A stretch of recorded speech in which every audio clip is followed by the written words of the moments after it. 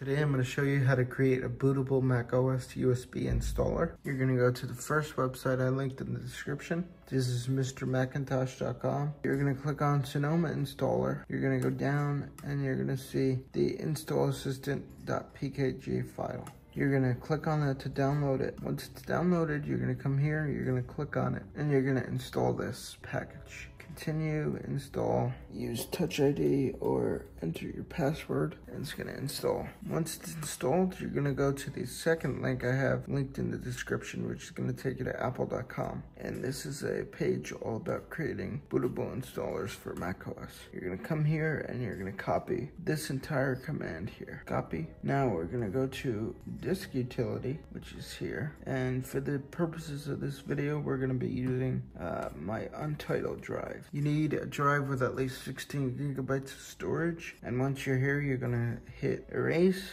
keep the name as untitled, and make sure that macOS Extended Journal is selected for the format, and then you can click erase. Okay, it's erased. Once that's erased, you can close out of disk utility. And now we're gonna open up terminal. Okay, terminal is open now. And what we're gonna do, we're gonna paste in that command we copied from Apple into here. And you can leave everything the same except for this part where it says my volume. You need to type the name of your drive here, which in my case is untitled, and hit enter. It's gonna ask you for your password. It's not gonna show you typing it, but it is typing it. Once the password's entered, you can click enter. To continue, we need to erase the volume at volume/untitled. If you wish to continue, type yes. This is gonna erase the drive and begin copying the files of the macOS installer to the drive. So type Y and hit enter, and it's gonna erase the disk, then it's gonna copy the files over. Yes. Copying the macOS recovery. As you can see, it has already renamed it to install macOS Sonoma. Once it's done copying, I'll be back. As you can see, it's making the disk bootable and it's copying the Sonoma installer. It's now copying to the disk. Should be done here soon. It's at 90%, 100%. There we go. Now just wait.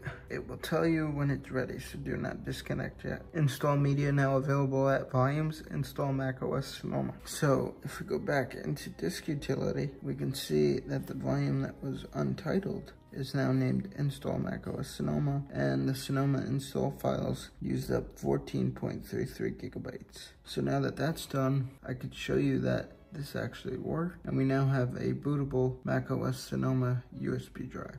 Shut down. All you need to do is hold the power button, and it's going to say continue holding for startup options. Once it says loading startup options, you can release the power button. It says loading startup options, I release the button. Now you see the Macintosh HD, and shortly you'll see the install macOS Sonoma option pop up right there. That is the macOS Sonoma installer on the external drive. That's how you create a bootable macOS Sonoma USB drive. You can now take this and you can use it to reinstall Sonoma on your Mac, or you can plug your drive into any other Mac and install macOS Sonoma on it.